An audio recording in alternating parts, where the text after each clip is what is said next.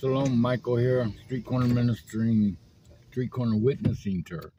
Barukata Yoruba. Shalom, Michael here, Street Corner Witnessing Tour, Prescott, Arizona, the parking garage. May Yoruba Baruch you and Pasakayim, Pasakozen, and Pasaklaka.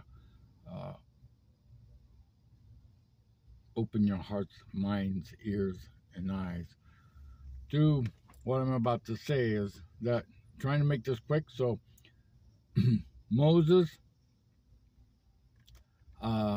he didn't own anything, basically. He brought the children out of Egypt with wages and silver and gold and gems and stones and clothes and whatever contribute. They pillaged the wealth of Egypt.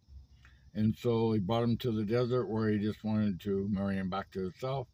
But Moses himself, basically, as the text resides, he was in the wilderness 40 years, so maybe he didn't have a lot. And then he got a family, and he kind of like separated to his family. But if you want to do an in-depth study, Jasher and Jubilees give you a little more in-depth study. But Moses, again, not much material wealth upon this earth. And again, most of the prophets, as it is written, were hated by the worldly wealth. And, they all got some way or another. He got taken to Hashemayim, the heavenly realm, Elijah. Moses also was buried by Hashem, and again, Yeshua, as it is written, he came away from his family wealth, even though maybe the scripture says that they were poor, you know what I mean? But, his cousin was, or uncle was Joseph of Arimathea or whatever, and he was one of the wealthiest men in all of Israel or all of Jerusalem, supposedly in the metal industry of gold, silver, and copper. So my point being is the adversary wrestling over the body of Moses, and Michael the Archangel and the adversary wrestling over the body of Moses.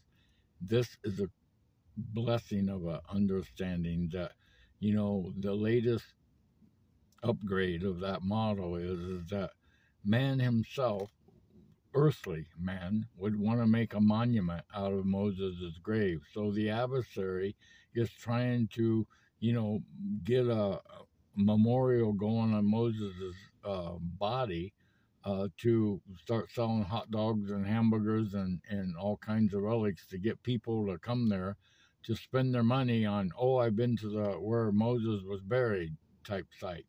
The same thing with basically Jerusalem and all the relics of, the tomb and the Jordan and all these things. When Yeshua is clear, this is all I want you to do. I want you to go spread the good news and love one another. And, Baruch told me this morning that he gave a big utterance about, he's not really observant upon the month of Tishrei or Rosh Hashanah, the beginning of the creation, or coming up to Yom Kippur, the Day of Atonement, that he's just saying, love is the gift.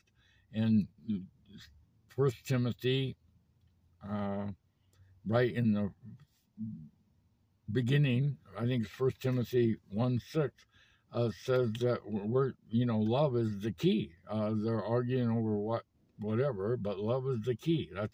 That's the whole point. So love in Hebrew is when one gives to another.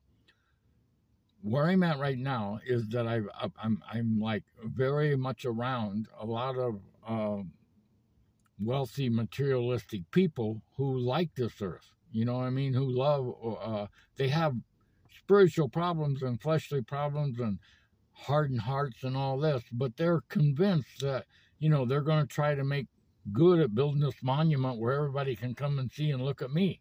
I got this wonderful place here, look at me, God must be with me, right? That's where I'm at. And so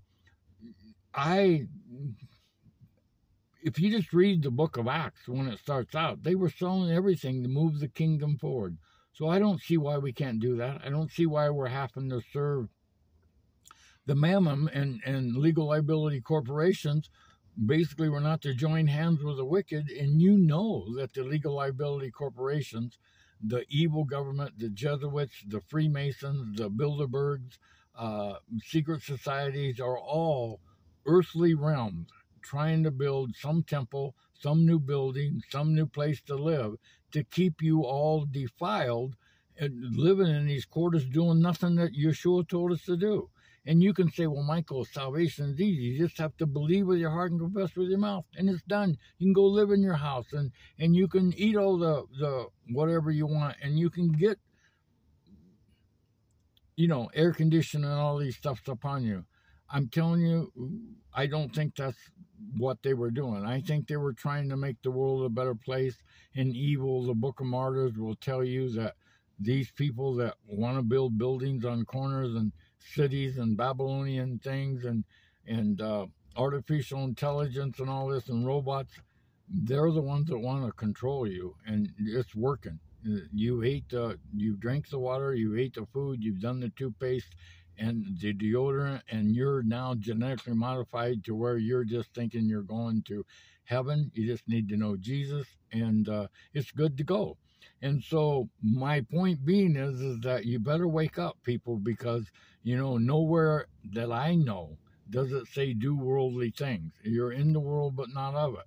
And most people are consumed by thinking they're going to do some kind of, biblical or earthly thing, and they're going to make it to the kingdom. I'm telling you, it's love, my friends, and eternal calendar. Yeshua said, "I go prepare a place for you. If it was not so, flesh and blood cannot enter the kingdom." Ephesians 6:12 says it's not a battle of flesh and blood, but a battle of spiritual wickedness in heavenly places. And most people don't even care what's going on.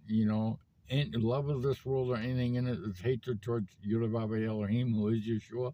So, I'm just trying to help you wake up, that I see my eyes are open and I see evil ruling everybody, and I see hearts hard, and I see, even if the joy's there, it's not there continually, so it has to be a battle of spiritual wickedness in heavenly places to overcome.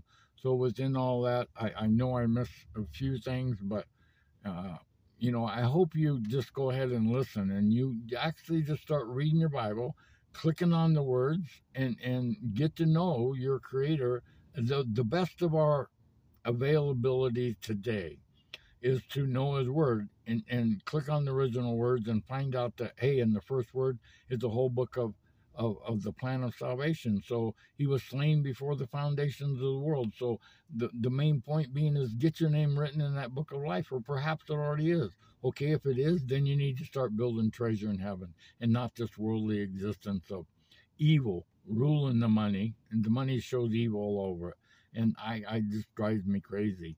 And but anyway, Yeshua's dwelling in me, so Baruch atah Yeruvabe Lehenio Hamelech Olam. May Yeruvabe Baruch you, bless you, and may Yeshua fill your everlasting heart.